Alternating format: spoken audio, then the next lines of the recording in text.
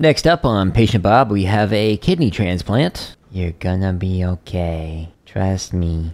Shh, shh, shh, shh, shh. Hush, hush. So everyone knows that the kidney is in the lower left leg. I don't know why it's having us go through the stomach. That seems a little more invasive than is necessary. Sometimes to help steady my hand, I sing myself a song. The neck bone's connected to the elbow bone. The elbow's connected to the small intestine. Small intestine's connected to the alarm clock.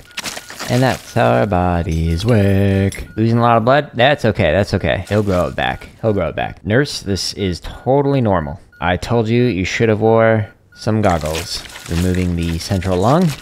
Next up, we are removing the spinal cord. Here is the epiglottis. The bottom right spleen.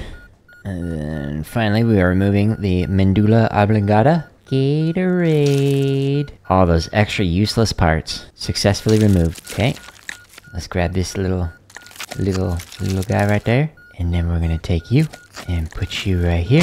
Yeah, flawless. C. Oh, C for congratulations. Thank you, thank you. Yes, I did great.